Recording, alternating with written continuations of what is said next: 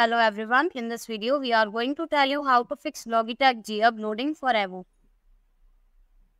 Solution 1. Restart the G Hub application. Close the G Hub application window. Right click the G Hub icon in the system tray and select Quit. Open Task Manager and all processes related to G Hub such as LG Hub, LG Hub Agent and LG Hub Updater. Navigate to the G Hub installation directory, usually C:\program files/LG Hub. Run the following files in order as administrator. 1. lghub-updater.exe. 2. lghub-agent.exe. 3. lghub.exe. This should launch the G Hub application properly. Solution 2. Clear G Hub configuration files. Press Windows plus R to open the Run dialog. Type %local app data % and press Enter. Locate the LG Hub folder, right-click it and select Delete.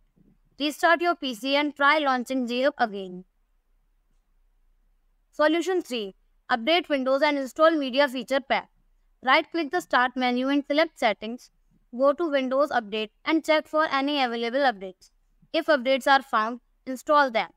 Open Windows Feature, optionally Features, search for and enable the Media Feature Pack. Solution 4. Reinstall G Hub. Close the G Hub application, uninstall G Hub using the Windows uninstaller, download the latest version of G Hub from the Logitech website, install the new version of G Hub.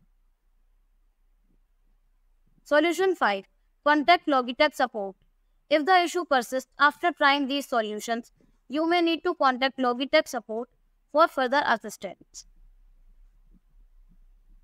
Thanks for watching the video. Do like, comment and share our video.